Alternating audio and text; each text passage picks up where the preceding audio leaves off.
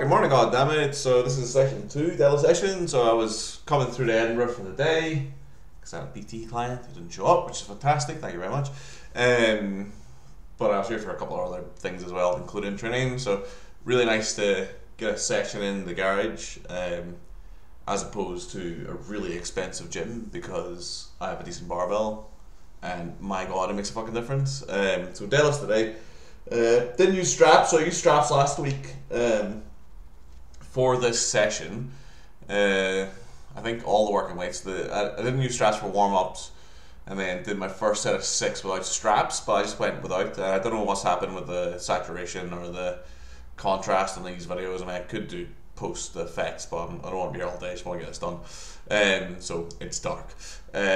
So just same workout. I was maybe thinking potentially of repping 260 and could have done, but this is like significantly heavier, like 60 kilo heavier than I gripped last week, so I didn't really want to push that aspect, and to be honest I don't really want to push many of the aspects for the next 2 weeks. I'm just going to kind of hold where I'm at, so probably 3 workouts.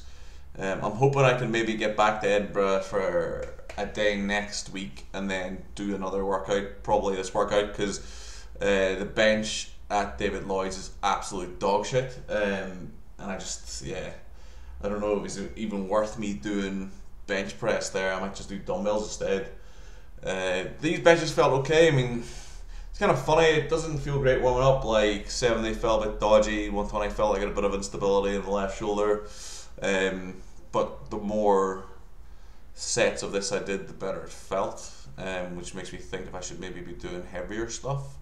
Like potentially I've been thinking about doing maybe supports or high pin press or high board press, just kind of work on that top, not even half, like top quarter range of motion, just to overload rotator cuff and shoulder through that range. That's kind of the range that's giving me the trouble.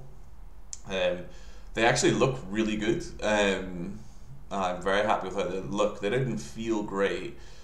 They felt okay, but they certainly look a lot easier than they actually felt, which I guess is encouraging. I did 4 reps on this, so like I said, from last week for this portion of my training, I'm just gonna I'll maybe use the reps to overload, so I don't really think that increasing load's the thing for it.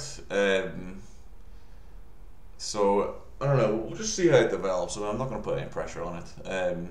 Certainly if I do this, hopefully if I get a chance to do this session in the garage or even in cast iron strength next week, I'll maybe go push the 4 to 5 on that, and then finishing off on some pause deadlifts. These felt okay. Pretty good session, happy with it. Got some shoulder rehab in, and got the session done for the day. I only did 2 sets on this. To be honest, probably didn't have time for more, but I'm probably not going to have time for more through the rest of the week, so I'm just going to keep it consistent. So next session is hopefully going to be Friday. We're just going to do just straight up volume for everything, just 6s on everything, apart from bench and David Lloyd's. We'll see how that goes. Anyway, cheers. I'll catch you in the next one. Goodbye.